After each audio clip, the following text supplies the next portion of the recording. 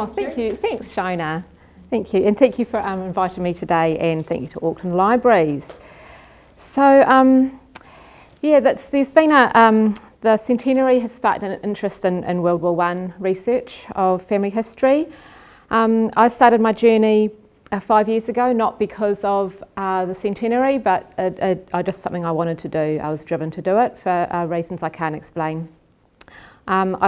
My mother's family were from the UK, and my father's family were from New Zealand. So I was able to experience researching in both countries, which was very interesting. And so I had two main challenges when I decided to start writing a book about World War I, which was that I had no idea how to write a book, and I didn't know anything about World War I. I didn't even do history at high school, so I was really starting from scratch. So it all started with these four men. The one in the middle, his name is Fritz. He was my grandfather's father, and he survived the war. But his three brothers, Clifford is on the left, and Max is in the pilot's uniform, and Cyril is sitting there on the right-hand side. The three of them both died. So what I wanted to find out was not so much how they died. I wanted to find out how they lived, what their lives were like, what did they do before they died. I didn't want them to be forgotten forever.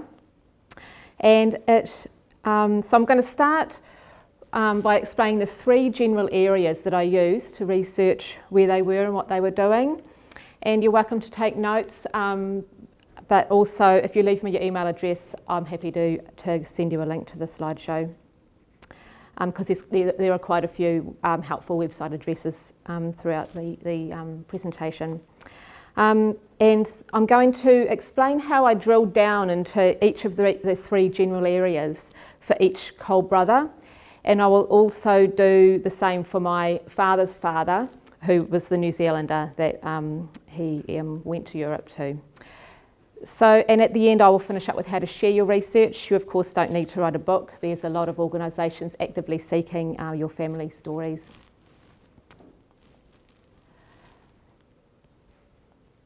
So this is what I started off with. I started off with half a dozen medals that had never been worn.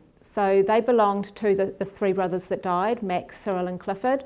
And when I opened the boxes, those were the medals inside, and you can see one was a British War medal, and there's the Victory Medal on the right-hand side. So on the edge of each medal was inscribed their names. So this was Clifford's medal here, and so I did what anyone does in this day and age, and I just put Clifford's name into Google. And it didn't take me too long to find the Commonwealth War Graves Commission website, which is an incredible website. It's got an awful lot of information on there. And as you can see, I was able to see, this is Clifford's page, I was able to see his rank, the date he died, how old he was only 20, what regiment he was in, and where he was buried. Now, Cole is a very common name, so I was fortunate that the additional information was there, son of Mr. and Mrs. W.H. Cole. So I was able to assure myself that I had the correct Cole brothers, just because it's such a common name, and certainly those parents' names were on the three brothers' records there. So the three main areas that I found were useful was family history, which is oral and written history, which I'll go further into later, official records, and experts and enthusiasts. So first up was the oral history. I started with, as I said, half a dozen medals and not much else. So I emailed everybody in my family, even family members I didn't know very well, and told them what I was doing. Told them I was going to write a book about the three uncles who had died, and then they would forward it to other family members who I didn't know, and people rummaged around in their cupboards and found a few letters and things and photographs. Most of them couldn't help me because they were from the other branch of the family, but everybody wished me well, which of course helped me enormously. And the other place that helped me enormously was Marlborough College, which is where the four boys all went to high school. And they have quite an extensive roll of honour and a lot of and they sent me a lot of information on the brothers and their time at school there.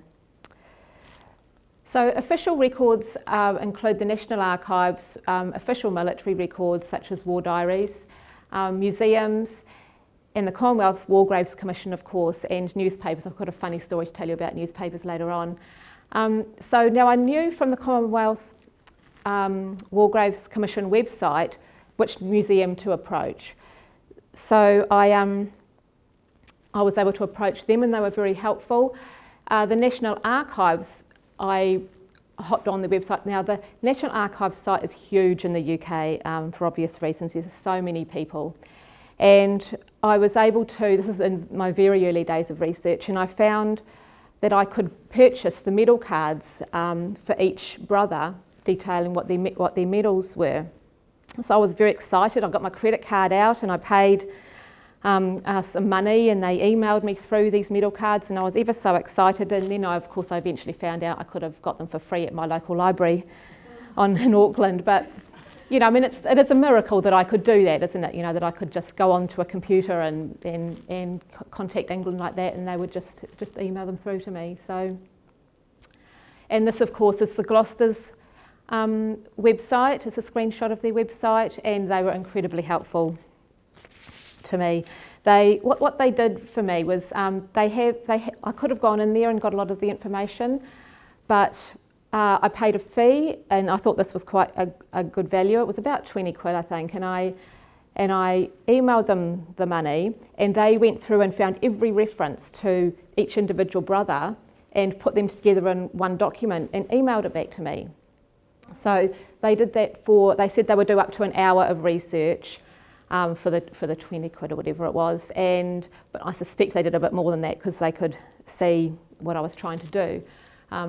So that was incredibly helpful for me. I mean, I could have gone there and sifted through all those piles of paper, but it certainly was worthwhile having an expert help me in that situation. So, experts and enthusiasts, this is my favourite category. When I started, I didn't know anything about military terms, like if my uncle was a captain, I didn't really know what a captain was. I'm just not from a military family and I didn't know anything. So I started out, I thought, well, I'll just go to the library and order a whole lot of books. So I did do that, but I started off in the adult section of the library and I got a bit overwhelmed very quickly. A lot of the books had assumed I already knew a lot. And so what I did was I went to the children's and teens section and started there. And that was a much better way for me to go. Because I knew so little, I was able to really start from scratch there, which that then gave me a really good basis. Then I could move on to the adults' books and be a bit more prepared for their content, although I was never really got to grips with some of the graphic photographs that were in the adults' books. Personally, I prefer words written by people that were there. There's some amazing historians, as we all know. But I did love looking through the second-hand bookshops and the libraries certainly has extensive books written and articles by people that were actually there at the time. And poetry was also a very good way to find out where their heads were, what was going on in their minds and what were their day-to-day lives like. I also registered with Ancestry.com. There was a handwritten family tree that my granddad had done in the 1970s, so I was able to key that into Ancestry.com and build the tree much bigger from there. And at that point in time, it was worth my while. I paid a subscription fee to Ancestry.com, and because I was on it every single day. These days, I don't need to do that. I'm not on it every day, so I go to the local library where I'm able to access Ancestry.com for free. So Fritz Cole. So Fritz was my grandfather's father. And these were some of the things that came through after I'd sent the email to the family. There was some letters that he sent from the front to the woman who was to eventually become my great-grandmother. So I took it upon myself to try and match up what was happening in the letters to the official records that I'd got from the museums and the National Archives. There was also a box of papers that I knew were at Canberra. I had a very vague memory when I was a teenager of my grandfather dropping some papers to do with his grandfather at Canberra. And I paid an arm and a leg to get copies of them. At the time I could have said to my granddad, can I have those papers? And he just would have given them to me, but I didn't ask, but that was okay. I knew where they were and they were safe, and they sent me copies of them. And I was lucky enough that a gentleman in Fritz's regiment wrote a book. He wrote a diary. His name was Henry Buckle, and recently, in the last few years, the Gloucester Museum, they have published that diary in the form of a book with some wonderful illustrations. So yeah, so you can see the family history, official records, and experts and enthusiasts. So I've got something from each of those three areas. Clifford and Cyril I've done together because they were in the same regiment. I was lucky enough to visit Marlborough College. I went there during the summer break, and the historian, they have a historian that works there and is in charge of their archives. And he, first of all, emailed me through the education records, what they'd been good at school. We worked out Cyril was the brainy one of the family. They also were able to give us formal photographs of them, which was really great. We had photographs of 3 of them, but Clifford here, who's on the left, I hadn't seen a photo of him. So thanks to Marlborough College, I now had a photo of them. And there's also Marlborough College built the Memorial Hall after the war. So it's and every soldier who attended the school that died in the war has their name etched into the interior side of the curved wall.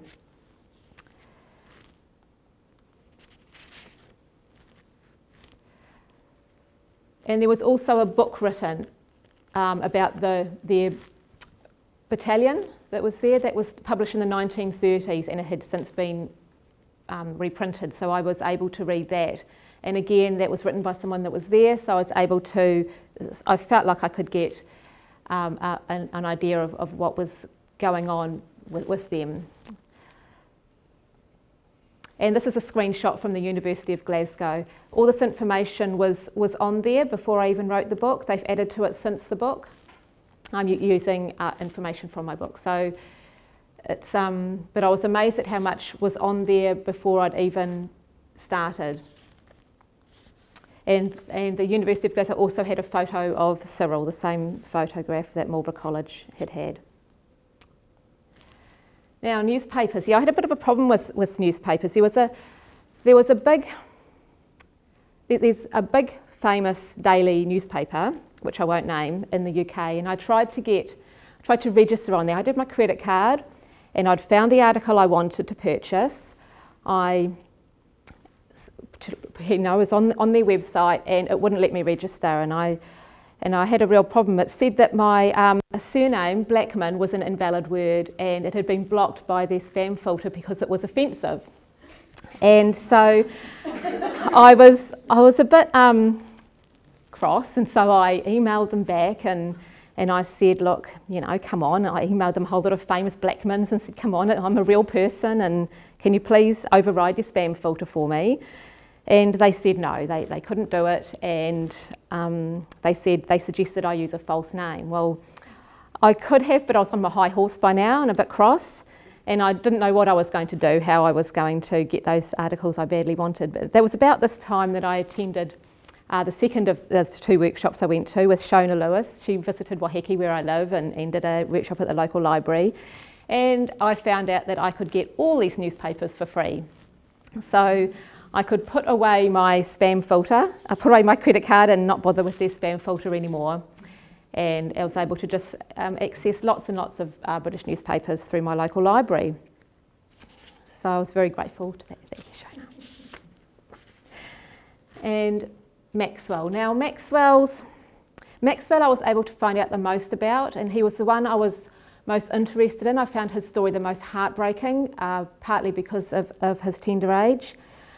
I was lucky enough to get his officer's file. Now, officer's files in the UK are really problematic. What happened in World War II was that one of the buildings that was bombed and destroyed was a building that housed the officers' records from World War I. So very few of those records are available to the public, for obvious reasons. So, but Max's was one of the files that I was able to access, and the other three brothers, I never could access the officer's file.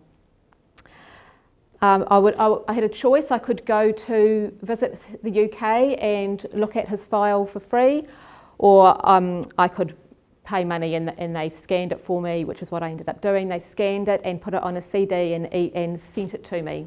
So I've got his whole file on CD. My mother, very lovely mother, she visited the UK and she visited the National Archives at Kew and accessed the 1 Squadron records. He was a pilot, and so we were able to sort of put those two records together and find out part of Max's story. And I also contacted the Royal Air Force, and they sent me a whole lot of information on Max, and they didn't charge me, which surprised me. I thought they would, and I would have been happy to pay, but they just sent me out this information. So, and this is the National Archives page from the British National Archives, and that's Max's page. So it wasn't that easy to find. There's so many records, but once I got the hang of it, I managed to, it's easier to work through the system there. And so here are my sort of 3 areas with Max. So Twice Vertical was a really interesting book by Michael Shaw, and Twice Vertical referred to, at the point that it was written, there'd been 2 wars, and so 1 squadron had been up in the air twice on major occasions. There was only a couple of pages that referred to the short amount of time Max was in France, but there was an excerpt there from a diary by a gentleman called Stuart Keith Jopp, and I thought if I could get my hands on that diary, I would be able to get a bigger picture of what day-to-day life was like for Max and the other pilots in the squadron. So eventually what I did was I stumbled across this site. Now Phil Stevenson Payne is not a well-known person, and he isn't even a particularly person who's into history or in fact World War I, but he absolutely loves indexing magazines, and he spent an awful lot of time and an awful lot of effort indexing magazines from all around the world on all different kinds of topics. And so I was able to drill down and find that 2 of the pilots from that squadron had written short stories in these books, these journals that came out once a month called Great War Adventures. So I got a couple of copies off eBay. They weren't cheap. They're rare because people look for them not just for their content, but the cover art is considered to be sought after. And I was lucky enough to find a full transcript of Keith Jopp's diary again in Canberra at the Australian War Memorial Museum. So I emailed them when I published my book. I wanted to include quite a long excerpt from his diary, and I contacted the Australian War Memorial Museum and asked them for permission, as I did for all the other places I got permission from. But they said they couldn't give me permission. Only Keith Jopp's family could give permission. I believe that diary should be published in full, so if anybody knows someone by the name Keith Jopp, convince them to get that diary published, because I really think it's a wonderful read and a great educational resource. I'll go very quickly over what happened when the day Max was killed. I wanted to find out the different points of view of what happened. So I had the official point of view from the National Archives and the Royal Flying Corps communique. I found the day he was killed, there were 5 pilots went out, 2 were killed and 1 was taken prisoner. But because of Keith Jopp's diary, I had the point of view of somebody who was at the squadron, and I was lucky enough to find the Cross and Cockade, who are an organisation that they're the First World War Aviation Historical Society, and they also put out a weekly journal. And I was able to find an article about Fullard, who was another pilot that day, and he ended up being one of the highest scoring aces of World War I. This plane here made me feel quite sad. This is Lindsay Drummond's plane. He was the other pilot that died the day Max was killed. And I found this on the aerodrome, which is a forum it's a discussion board. So people go on, this gentleman's gone on and said, I found this photo, does anybody know anything about it? And under there was a big long list of all these people that knew all about this photo, and it was then that I realised they were talking about the same incident in which my uncle had been killed. So these aren't professional historians, they don't get paid, but all their spare time they just love World War I history, and they know an awful lot about it. A very, very wonderful and personalised resource there. So and these other resources too, Drummond, I found out a lot about him because the Royal Military College of Canada published a book called The Stone Frigate. Again, someone had gone to the effort after the war, and every single one of their boys that had died, they wrote about them in a little book. So through all those sources, I felt like I was able to get a point of view, different points of view of that incident. And I'll finish up with my father's side of the family. This is Thomas Blackman. He's my father's father.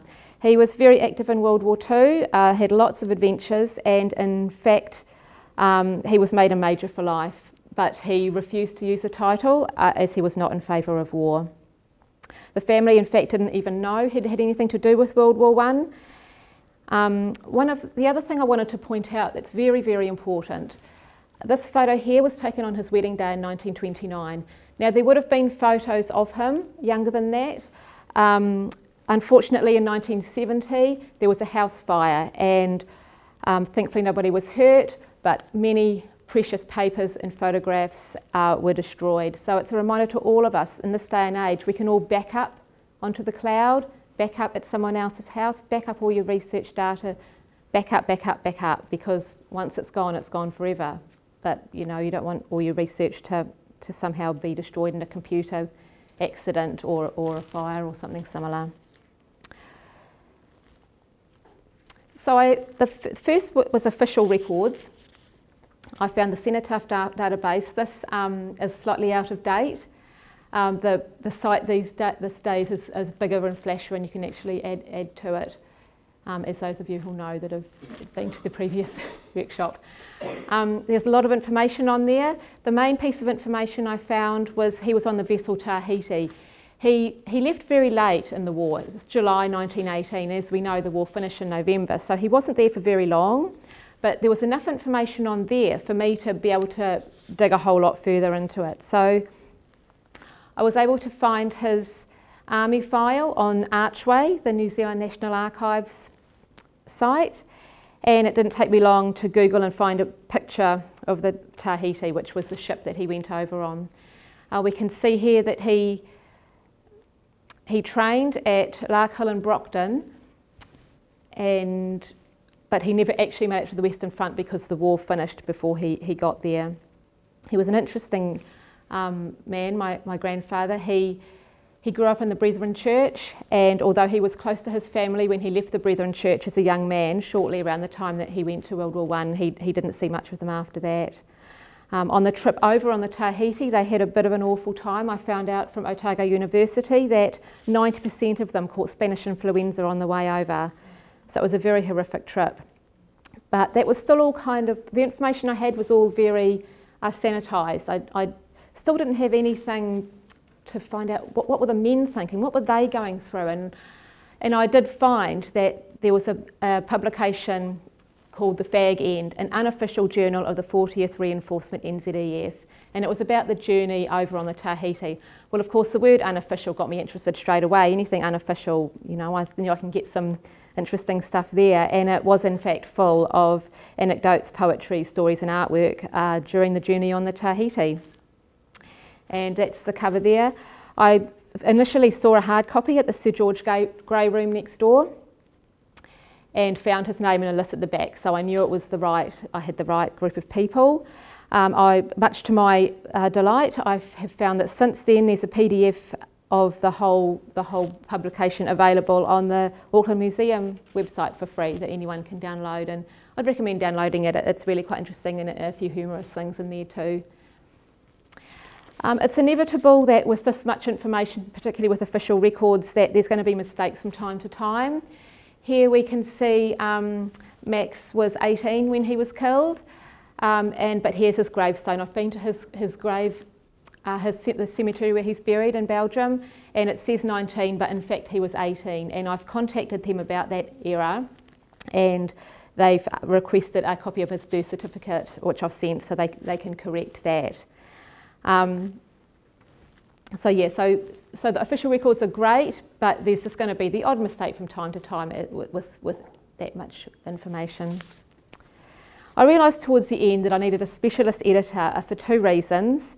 There were still some gaps in my military knowledge, particularly with regards to the Air Force, and also there are cultural differences between New Zealand and Britain. So I realised I wanted to find a British editor that knew about British things that could help me. So I found a publishing house near to where the family were in Stroud, and I sent them off the manuscript, and they sent it back, and I've never seen so much red pen in all my life. And 4 A4 pages of things I needed to change and adapt. So I duly did all of that, and my wonderful friends, Paul and Paula Dashwood, they had designed the cover for me, and they corresponded directly with the publisher and copied me into their emails, and that really was like another world. I didn't understand a word of what they were saying. I had no idea there was that much involved in writing and publishing a book. It was a whole different language, but a very steep learning curve for me, that's for sure. So with the World War I commemorations, there are lots of organisations seeking information. You don't have to write a book, of course. There's the New Zealand Online Cenotaph. This is the British Imperial War Museum. They're doing a similar project where they want people to input referenced records of their own family members. So this is Brian Cole. I've started a page for him, and you can see here that I've uploaded three records for him: his marriage certificate, his service records, and an image of his medal card. So I guess eventually I'll put his photo on there too, and some other things. So there's several sites like that where they actively seeking your information. I wrapped in my family to do an awful lot of work. In 2012, 4 of us went to France and Belgium and visited the graves, and also, as I've previously mentioned, visited the school where they went to school. I've already mentioned how my mother went to the National Archives in Kew and spent hours in the basement there, sifting through different bits of paper. My daughter took some French translation that needed doing to school, and also sifted through the bottom of the Auckland Uni Law Library to find an obscure case, Cole and Cole, which it sounds like a Cole was arguing with another Cole, but it was actually asking the court to clarify employment rights for young soldiers that had been to war and then returned again. How entitled were they to their jobs back? And my son Thomas has helped me with the graphic design, and my husband built this fabulous model of Max's plane.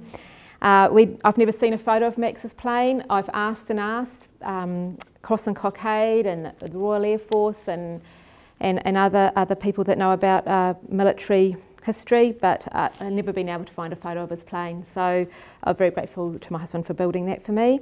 And another marvellous part of the journey has been reconnecting with extended family and even meeting new extended family that I'd never met before, and that's been a really wonderful part of the journey.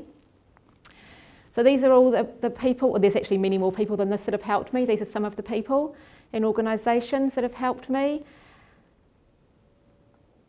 And yes, so today I've covered the 3 main areas I found helpful: family history, official records, and experts and enthusiasts, and how I've used those sources to research the 4 Cole brothers and Tom Blackman. I'm happy to answer any questions you've got, but if you think of a question later, please just email me. I'm happy to answer anything if you think of something later. And thank you to Auckland Libraries for inviting me today. Thank you.